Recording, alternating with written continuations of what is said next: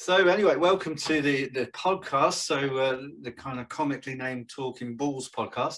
And I'm your host, Michael Wright, and with me today, really pleased to say, is one of our tour players, and it's Steven Hallworth. So hi, Steve. Hi, I'm good. How are you? Yeah, good, thank you. Yeah, and thanks a lot for joining us. I think hopefully the listeners will get something out of this in terms of just learning more about you as a person, but also, what it's like being a pro on the tour. And I'm a bit anarchy like that. So for me, I just really enjoy meeting people involved in the sport, and, it gives you different angles on it. So appreciate you coming on, and thanks a lot. No worries. Not a problem. So to open up, really, I mean, I'm in Nottingham, so I'm hopefully not that far from you if you're over. Are you still in Lincoln, are you? Yeah, I was in Nottingham yesterday actually playing Michael. So I'm often in Oh, Nottingham. okay. Oh, what, Michael Holt? Yeah. Play over at his club there sometimes, but probably once a week now. So yeah, Nottingham's literally 45 minutes down the road. Yeah. No, it's dead handy, isn't it? Oh, that's good. Yeah, I'm trying to get Michael on actually, and so you can talk about his coaching as well. But yeah, we'll see if we can get that one sorted out. And he's a Forest fan, I think, as well, like me. Yeah. So that's quite cool. It says on Wikipedia now. I know that Wikipedia is like the Bible in that there's never anything inaccurate in it. It's always perfectly accurate. We know that. But it does say on there, I don't know if you've checked it or whether you wrote it, but it says on there that you're the only ever qualified professional snooker player from Lincoln. Is that true? Yeah, I believe so, yeah. I don't think there's ever been another professional snooker player from Lincoln. Yeah, I think there was a guy a few years ago that may have had a season on the circuit when you could buy your pro card. Oh yeah. But I mean, I'd have to check that out. I'm not 100%. As far as I'm aware, yeah. I suppose that is true, yeah. So do you get like, the freedom of Lincoln, or, that big hill all the way up to the cathedral? Do you kind of get a procession every year or something? No, it would be nice to get a lift up there though. If particularly on our Christmas bar crawl, it's a bit of a bugger getting up there. But no, yeah, it's a great night actually, isn't it, Lincoln? With the Christmas markets in particular. Yeah, it's developing a lot as well, Lincoln. It's becoming a really nice sort of place, if you like, particularly up around the cathedral, like you say, the Bailgate area. Loads of nice bars and restaurants and stuff. So, yeah, I love Lincoln, yeah. Yeah, I was always impressed actually, after I think it was after the London Olympics, the golden post boxes started popping up in Lincoln. One up near the cathedral actually. And Lincoln City, so we're here on the day. I mean, we're recording on the day. This won't go out necessarily today, but recording on the day where it's the semi-finals of the Euros. And I know this isn't about snooker, but we've got the England-Denmark game. And I think, are you an Imps fan? Are you a Lincoln City fan? I do follow Lincoln. Yeah, I wouldn't say I'm a huge football fan now. I used to play a lot when I was younger, up until I was about 16, 17. But they sort of lost touch with it for a few years, really. But I've always obviously followed Lincoln closely, being my hometown and born and bred here. So yeah, Lincoln's sort of always been my team, if you like. Yeah. They were close actually this year, weren't they? They almost got into the championship, which what a story that would have been. Yeah, fantastic. Yeah, when the brothers left, you kind of wondered whether they would carry on doing well, but actually they're still punching there, aren't they, really? Yeah. Oh, cool. So back to snooker then, so I guess one of the things that's always useful to know about players, especially at this point, as we look at a new season, but also think about last year. I mean, it was a weird season in a lot of ways, wasn't it? How do you reflect when you look back at last season? Yeah, it was a weird season. Like you say, obviously, it was all quite new to us, playing sort of behind closed doors, and obviously everything that went with it, testing for COVID and isolating and all that. It was very different. But in terms of snooker itself, the calendar was still quite busy for us, and obviously I was fortunate enough to be able to still practice, prepare right for events, and obviously still compete, which was the main thing really. I think it goes to say we was all probably worried at one stage we might not have had any tournaments playing, if you like. So yeah, we was very fortunate really, because there was a lot of sports that did just shut down completely. So yeah, it was a good year, and results wise, sort of, I felt it was a steady season, if you like. I felt like I probably played better than my results suggested, but sort of finished the season well with a good run at the Worlds, which sort of salvaged it for me, really. Yeah, yeah. Do you feel any different approaching the Worlds? You know, it's obviously such a big event, isn't it? So much attention. Does it feel different to most other tournaments? Yeah, there's definitely that buzz around it. It's an event I've actually never won a game in before, so I've always sort of run people close in the first round. 10-8 to Luca Brissell, 10-8 to Michael White a few years ago. So I've always been close, but yeah, to get the win, I was obviously buzzing. I did prepare really well, and I had I think in the new year, I only had the Pro Series event to sort of prepare. So I had a lot of time away from actually competing. So a lot of hours spent on there and working hard, and yeah, it seemed to pay off in the end. Yeah, and is this your regular haunt then for the practice? Is this a club that you go to, or have you got this in the extension? No, this is my table. Yeah, it's actually on RAF Waddington, on an RAF base just outside of Lincoln. Yeah. Funny, like I suppose it's not your everyday snooker hall, if you like, but my dad was in the military. He was based here for a number of years, served 24 years in the military. So when he eventually retired, we had access to this facility here, which has always been a snooker room. And then when I turned pro, I bought a star table and just sort of asked them if it would be okay to sort of house it in here, because this room was never really used. So yeah, it seemed like a waste of a nice room, if you like. So yeah, they said, yeah, chuck it in here, and 24/7 access, and yeah, it's perfect. Oh, excellent. Yeah. And for obviously viewers on the YouTube, you'll be able to see this. So we've got a great shot. It's an iconic snooker player professional in front of the table, which couldn't have dreamed for more, really. But if you're not, I can describe to you that, you know, Steve's in this room with the table just behind him, and it looks like is it just the one table in the room then, is it? No, they've got my tables here, and then there's a Riley Aristocrat table just there. We've just had that recently installed. Just there, so I'd swing the camera around, but it's balanced on a thing at the minute. But yeah, it's quite a spacious room, really. So it's nice. It's good to have two tables in here, because if the lads that are in the military come in on a lunchtime and whatever, they can have a knock on there, and I'm pretty much here every day. So yeah. Oh, cool. Oh, I was in the RAF actually. I've been at Waddington, not on a posting, but I was there just to do. I've got mates over that way. Oh yeah. Yeah, I was a medic in the Air Force for 12 years, so nice. know Waddington quite nicely. They do the big air shows there, don't they? Yeah, I'm not sure if they're going ahead anymore now, you know, but we always used to come to the air shows. I used to love it.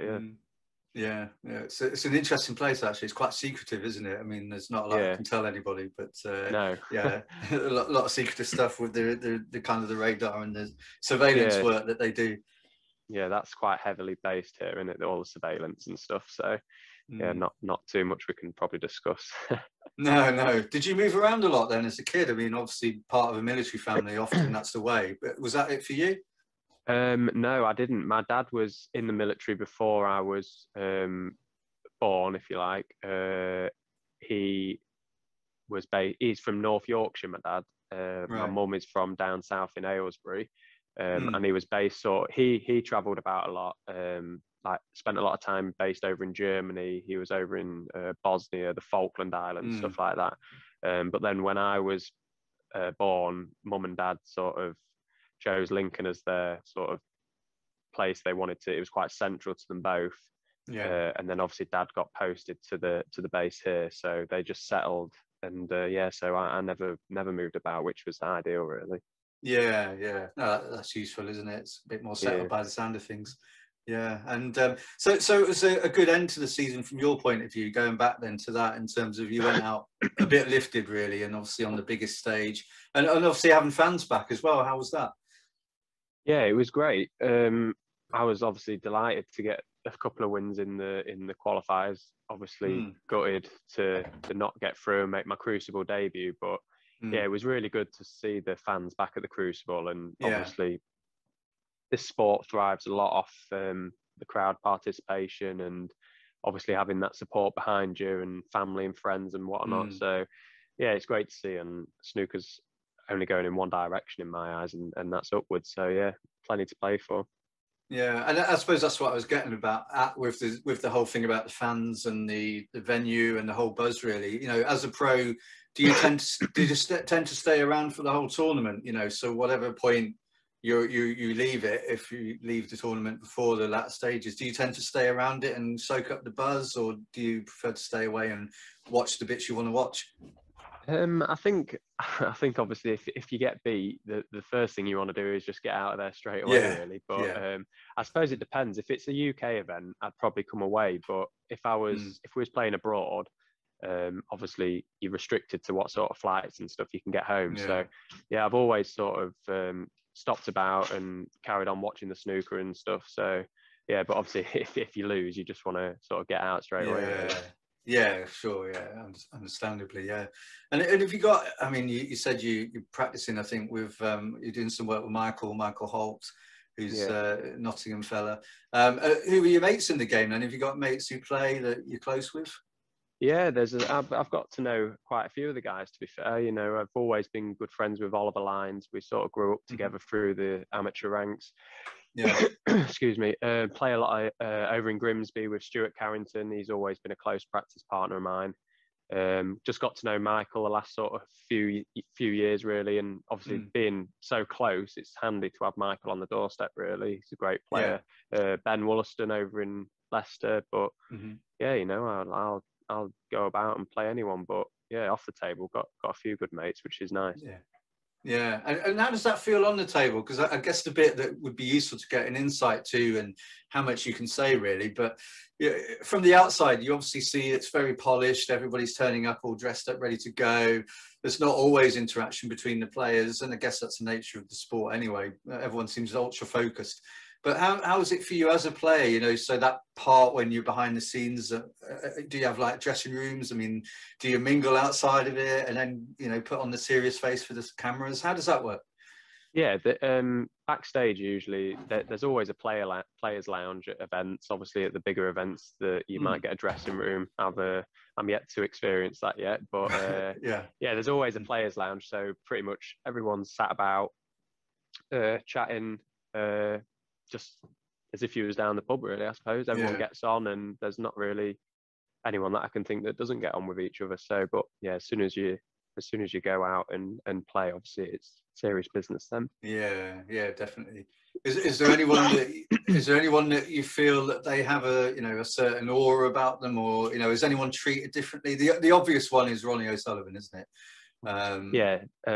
Ronnie's always going to have that aura around him. If he's like obviously one of the greatest players we've ever had, really. But I think a lot of the top players sort of backstage, I often still find myself looking at them and thinking, wow, that's Ronnie or that's Mark Selby. But you've got to remember that I'm a pro now and I'm here to beat these guys, and obviously they're going to try and beat me. So yeah, you've got to just treat them as competition now. You can't sort of be in awe of them, if you like. That was for when I was a kid. I guess the other bit is kind of the bit. I guess the other bit is kind of the bit around when you're working on the table with the players. I suppose there's just something about if you're at the table, you can kind of control things to a degree, can't you? That's something I've talked about with some other people around. It's different to, say, tennis, where there's that knockabout and you can affect them as well. But when you're at the table, I mean, it doesn't matter who sat in the other chair if you're putting together a big break, really, does it? Yeah, that's it. That's sort of the great thing about snooker, really, and probably goes back to the age-old question of snooker probably being one of the hardest sports in the world, really, because like you say, if you're sat in your chair, there is absolutely nothing you can do, and there's nothing you can influence on the table. It's completely out of your hands, which makes snooker such a psychologically difficult game to play. But yeah, you've just got to try and do everything you can, obviously, when you're at the table. But like I say, when you're not there, there's nothing you can do. Yeah, and how do you deal with that? I mean, there's a group of us in the podcast. We're kind of friends with the Snooker 19 PlayStation League, so we play the game on the PlayStation, and we've got like a league as well. It's competitive. There's about 40 people in it, but there is that bit where you sat down and you're against a player, and they're just hell bent on breaking the reds up. I mean, some of them will do that almost off the break if you leave a loose red, and then you sat there for like 15 minutes, and at home you can go away, you can get a cuppa, you can go and walk around the garden and hope they're finished by the time you come back.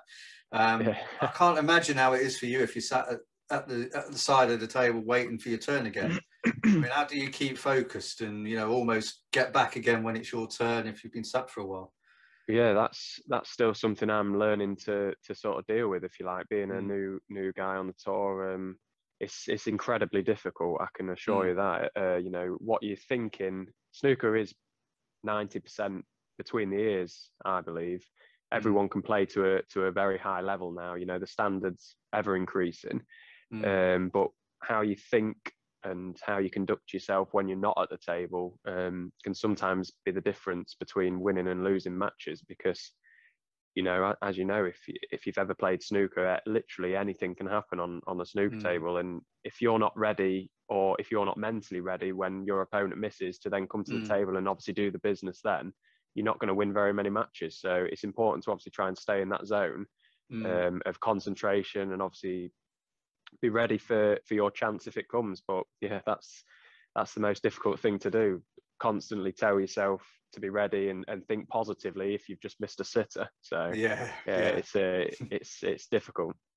Yeah, and I think, you know, I've kind of taken an interest in Michael Holt just from being Nottingham, and I think he's been on record saying at times that he sometimes finds it hard to shrug off mistakes and almost, you know, that bit around getting over it and moving on and putting stuff behind you. I mean, is there anything you can, or is there anything you do to work on that in terms of that mental toughness, or, you know, the way to handle that side of it?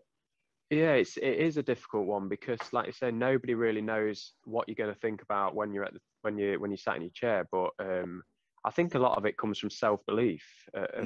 If you really do believe in yourself and you back yourself, then obviously when your chance comes along, you've then got to just sort of brush everything aside and just think about, it's at the end of the day, it's just potting one ball, getting on the next ball. Yeah.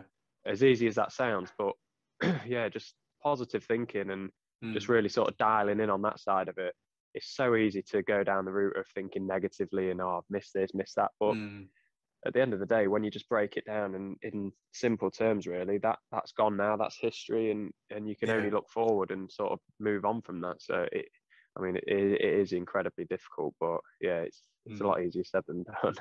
Yeah. And are you one that practices a lot? So if you're at a tournament and away from home, do you get time to practice? Do you get like allocated slots? I'm not sure how that works really, and maybe some listeners would like to know.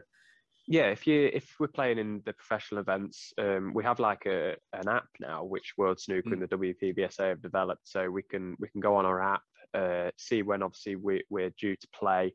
If we have to go down the day before, whatever, we can sort of plan our schedule, and we get allocated.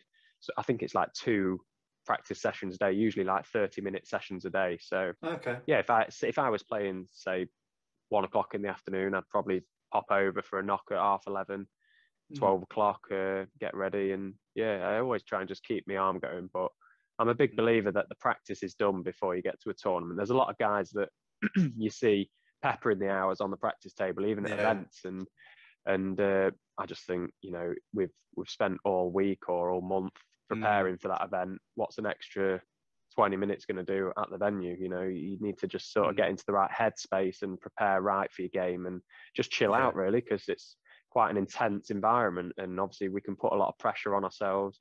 Other people can put a lot of pressure on us, so just try and get yourself into a good space, really. Yeah, I've always wondered watching it whether there's ever anybody who plays mind games as much as they can, you know, almost when you're in the line of sight and they're sat down, whether there's anything, you know, they've got to be careful, haven't they? And they'd probably be, you know, reprimanded if they did anything obvious. But I wonder if there's any of that going on, or people, you know, trying to get a mental edge over their opponent, because it's such a big part of the game, isn't it? Yeah, I think it's quite an old school thing that, you know, back in the day, you'd probably see little things here and there that would probably be done to try and wind up an opponent or just to try and get in the head. You don't see it so much now. Like you say, the referees are pretty on it, and everybody's sort of just on a level playing field, really, in terms of respect for each other. You know, snooker's still classed as the gentleman's sport. It's a smart game. You know, all the guys, the men and the women, we all conduct ourselves in a way that we show respect to everyone, really. So you don't, I mean, there's always going to be a few guys that will throw a little tantrum here and there and do something maybe to try and, but it's very minimal now. Right. Yeah. I guess it's that bit around, maybe standing up before the shot's over or things like that, or Yeah. or a little bit of a punch in the air when you're doing well on your break. There was a video of that a little while ago, and I think it was premature because it didn't win the frame in the end. But so it's funny when you see stuff like that.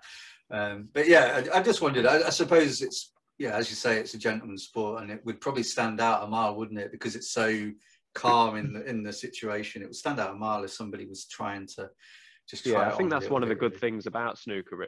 Everybody is super honest, and you often see on TV, like, if there's ever a foul, or if sometimes the cameras can't even pick up on it, but you as a player know, and 99 times out of 100, people are admitting to their mistakes Right. and their fouls. And if like you say, if anybody was ever stood in your line of shot, it literally just takes a second just to ask and sit down. And more often than not, the player doesn't realize they're doing it. You're so focused and concentrating on what's going on that you often, it might just slip your mind that, oh, maybe I am in the line of that person's shot or whatever. So it's a difficult one, because I think a lot of the guys now, we're all doing this. We're all playing for our livelihoods now. So there is that mutual respect, and at the end of the day, the snooker will do the talking, if you like.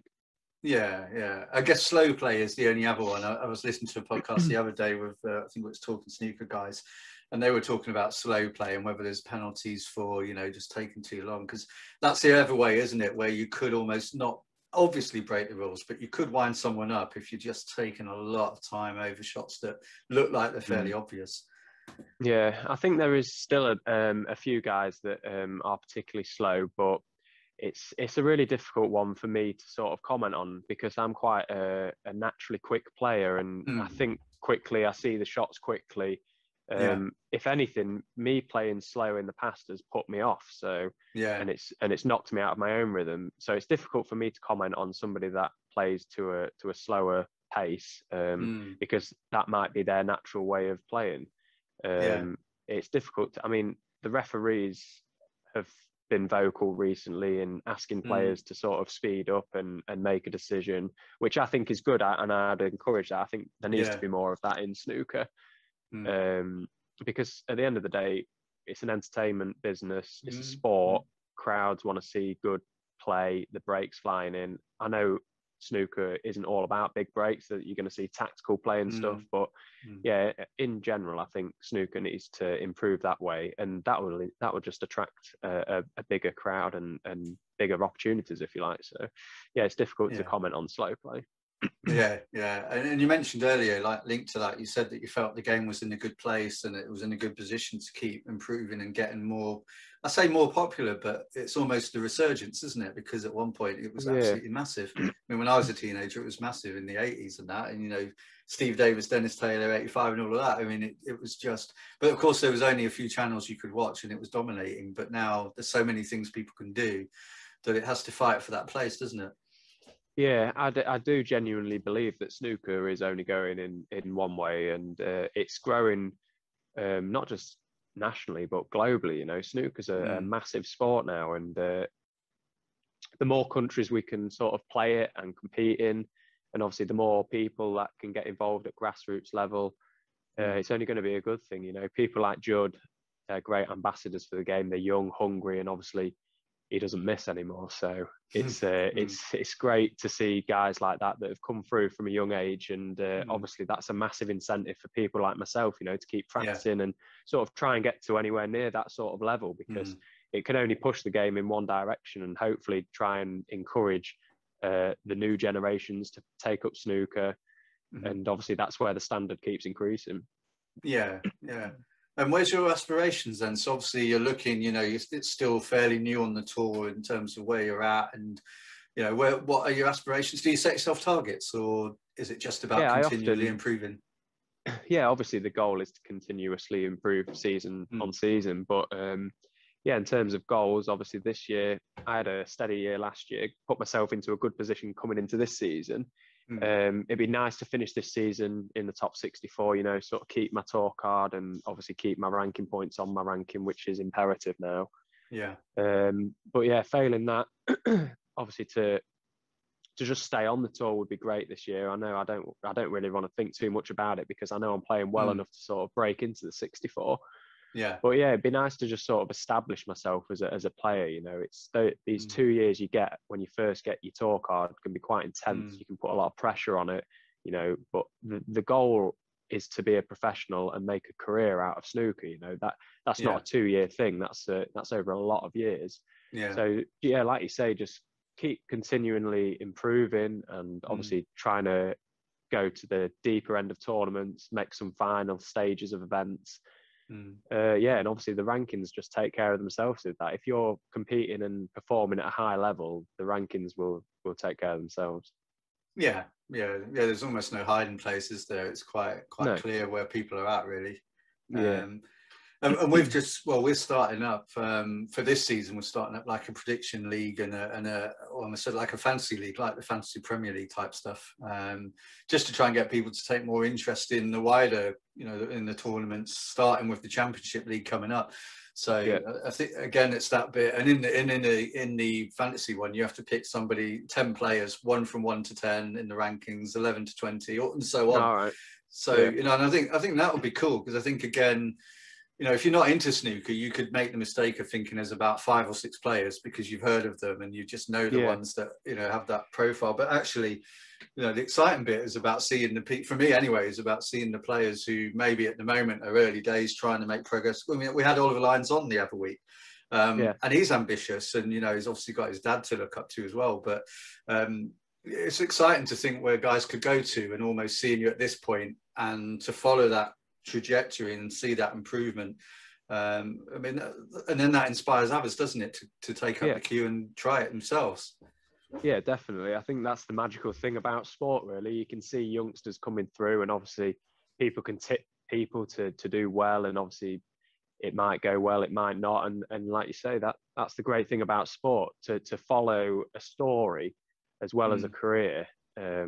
Yeah, you know, I'd love to obviously make a name for myself and do well, and but you do need that exposure. And like you say, a lot of people that you talk to, I mean, I talk to guys down the pub and they only know a handful of snooker players. I'd love for one day them to talk about players lower ranked. Yeah. But that will come. You know, snooker's developing and it's becoming a more global sport now. So hopefully it will in turn give the players more exposure and people will get to know us all. Yeah, definitely. And you wonder, don't you? I mean, obviously, Judd Trump said some stuff about the image of the sport and, you know, about how it's still quite old-fashioned in some ways. But you almost wonder, you know, darts and other sports they build up characters, don't they? And they almost focus on characters, even if they're not at the top of the game in terms of their ability. But they get known because of a hairstyle or a colour scheme or whatever.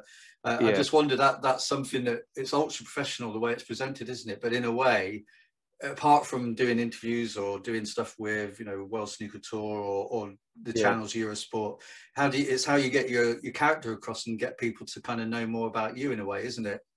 Yeah, definitely. I think, you know, as players, we're always trying to develop on the table, but it's important to, like you say, get to know the players off the table. Everybody is unique and everybody's got something different to bring to the table. So and going back to, like you say, with Judd's comments about the dress code, I think he's spot on. You know, keep the smart dress code for the Triple Crown events, if you like. Yeah. But yeah, relax the dress code for other events. You know, what's wrong with polo shirts and trousers? And it just brings something different. You know, it might in turn develop and open other avenues for snooker, and that can only be a good thing. Obviously, you don't know what's going to happen, but yeah, the dress code. It's obviously snooker's traditionally a smart sport, and we've always worn dicky bows, and I personally love wearing my suit. You know, I've got no issue with turning up at every event wearing a waistcoat and dicky bow. But yeah, why not relax it for some events? You know, it's why not? Like a shootout in a way. That's kind of a hint of what it could be like, isn't it? Yeah. It might in a way sort of increase the standard, because sometimes players can complain about being uncomfortable, and it does get hot in venues, and obviously when you're all suited and booted, it can be a bit uncomfortable. So yeah, who knows, it might increase the standard, which can obviously only be a good thing. You just need to almost, a bit of a joke, just get someone to do like body painting, where you just have your whole of your outfit body painted on with just some budgie smugglers. And then you could be completely free. You'd probably find it was completely different then. Well, that would definitely bring in some viewers. But yeah, so I mean, we'll good to see where it goes, and I guess it's that bit around players like yourself coming through, and the generation coming through the game now. You're probably in a good position to hopefully influence that, and the more noise made about it, then the more people will want that, and obviously Judd's voice is a big one that's heard. So yeah, it's exciting, isn't it? I mean, I've only really got into it again really through the PlayStation game, funnily enough. And it's a real eye-opener to see where it's at, but also the community. What I've really noticed is it's a fantastic community of people, and even just calling or messaging or tweeting players to say, would you like to do something and catch up, I'm not sure there's that many sports you would do that in and expect to get much success, if I'm honest. Yeah, no, you are right in that respect, that snooker players are quite vocal, and to be fair, I don't know many players that aren't up for doing things like this, podcasts and chatting to people, because again, it's about increasing our personal profiles, and obviously it might lead to different avenues of opportunities for us. Anything helps, and it's great to meet new people and get other people's ideas on the sports and thoughts, and it's all positive. It's great. Yeah, brilliant. Yeah, the more we talk about it, the better. That's the thing, isn't it? It creates some noise. So before we wrap up then, really, Steve, I guess the other bit is that it'd be an opportunity for you to get a bit of a plug-in actually for Susanna, if you'd like to, because I know she offers something that is quite relevant to the sport. Yeah, she's my partner, Susanna. She's set up her own business now. She's a media makeup artist by trade. She's obviously experienced in that field, but she's set up on her own now to sort of go down the makeup and beauty service route, and she's really trying to make a go of it now. Obviously lockdown was a big eye opener for her, and obviously it made her realize how much she missed having her clients and getting out there. So yeah, if anybody's ever listening to this podcast that has got any opportunities in the makeup or beauty service industry, TV events, Susanna's fully qualified and raring to go with it. So yeah, it'd be great. Great. Okay. Well, we'll put details in the description of the pod anyway, and we'll make sure that we perhaps tweet that out with this episode when it goes out. So yeah, best of luck. And so finally, I guess for me, I mean, best of luck for the season ahead. And it's been really nice getting to know you a bit more. I think there's a lot more we could have done, and maybe later in the season when you see how you're getting on, and perhaps you'd come back and give us an update if you would. Yeah, defo. Just give us a call anytime. Yeah, always available. Brilliant. Well, all the best. I hope the listeners have enjoyed that, and just hearing more about you, and I'm sure more people will follow your fortunes this season as a result. So all it's to say is all the very best. I hope you have a good season, and we'll see the events that really work for you. And I know as a quick player, maybe the shootout is one of the ones to watch out for as well. Yeah, fingers crossed. I'd take a good run in any event, to be fair. So yeah, just hoping for that one good result, and see where we go. Working hard, so optimistic. Brilliant. All the best then, Steve, and we'll catch up again in the future. Yeah, cheers, mate. Thank you very much. Cheers.